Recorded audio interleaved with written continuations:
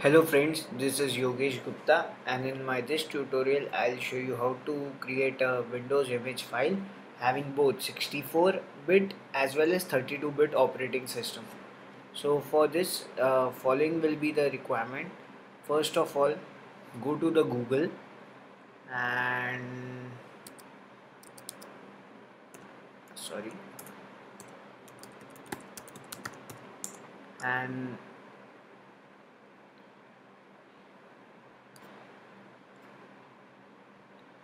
and type Windows all-in-one maker. Now this is the name of the software that we'll be using in order to merge both the architecture uh, operating system. So I'll go here and go to the products section and go to the downloads. Now once in download, scroll down and you will be getting Windows All-in-One Maker Professional. So download it. Besides this, the other requirements for this are Windows image of 32-bit as well as 64-bit. Now in order to avoid the confusion, I have used many folders. Like this folder is software that will merge the operating system. This will be the 32-bit operating system file, 64-bit operating system file, and the similar but the extracted version of the image files with respective 32 and 64-bit, and here will be a final image file. So in order to uh, merge the file, let's start the process. First of all, go to Windows all-in-one software and run it. Just a moment.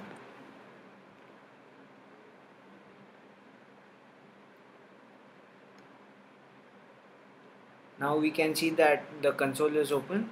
So first of all, we'll convert the ISO to the files.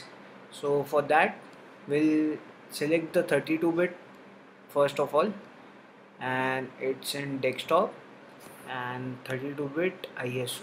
Yeah, and I want the extracted files to be in the 32-bit extracted folder. And after selecting folder, I'll click on extract. Now note that this procedure may take some time, so kindly be patient, and since it's going to take some time, I'll pause the video temporarily. 32-bit ISO has been extracted successfully. Now we'll repeat the process similarly for the 64-bit ISO. So once again, I'll go to ISO2 folder, select the 64-bit ISO, that is on desktop, and Windows 7 64-bit operating system, and yeah, and finally I'll select the 64-bit extracted files folder for saving my target files there, and once again I'll click on extract. Now again this process can take some time, so one must be patient. And besides guys, I also want to tell you that the version I am using is professional with both 32 and 64-bit. However, there is a hitch that every edition of Windows has all the other editions like Home, Starter, Ultimate, and so on embedded inside it. So no matter whichever ISO you have, you can still get the ultimate version from it. So that's the biggest advantage of using this method. Again successfully extracted the 64-bit operating system.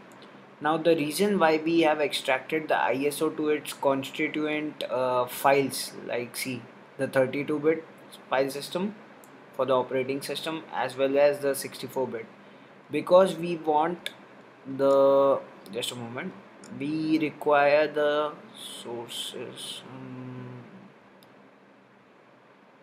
because we require the install.wim file from both the file system, that is for 32-bit as well as 64-bit. So I close this for now, and as you have seen that we have successfully extracted the ISOs here for 64. Yeah. Now once again I'll open the software and this time I'll go to select WIMS, the same file that I was talking about previously, that is install.wim file. Now I'll go to my extracted folder for 32-bit OS,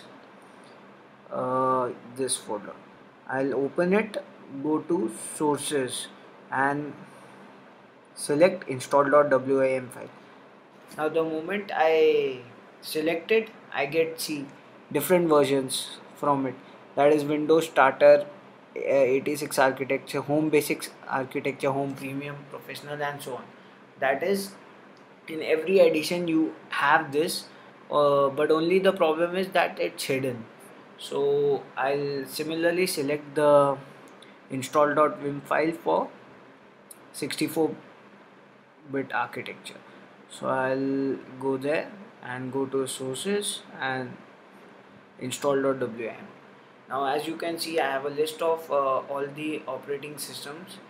Now the only thing is that if one wants to be selective for particular version of operating system, like if you need only ultimate, you can just select the other rest of and click on delete image and it will get deleted. But since I am creating an image for all the versions, so I won't be deleting it. So in that case, I'll just click on save all the changes. Now note that this process can take some time, so we'll be patient, and I'll pause the video temporarily. We'll get a dialog box saying that you want to clean all the configuration or CLG file to enable all-in-one feature. We'll click on yes, and yeah, it's exporting and all tasks are completed. Now as we can see that all 86 and 64 have been integrated successfully together. So now the only thing that remains is converting it to ISO file. So just click on save into ISO and just give it any label, when like all in one, and select the destination. And since I have created the folder specifically for the final ISO, I'll go there and save it. That is final integrated ISO, and I'll save it. Oh sorry, I forgot to give it a name. Windows all-in-one edition, something like that, and then you can save it and just create an ISO by clicking make ISO. Now this process can take some time, so once again I'll pause the video for time being. Has been created, will get a dialog saying that success creating all-in-one ISO in C users, the path which you have saved the ISO and the name of the ISO. Now once that's over, click on OK and your process has been successfully completed. Now the whole bunch of the operating system that are listed here are in your ISO. So that's the ISO which I have created in the final folder. And that's all for my tutorial, guys. Thank you for watching, and in case if you have any queries, please leave a comment below and I'll be ready to solve it. Yeah, so that's all for my video. Thank you, guys.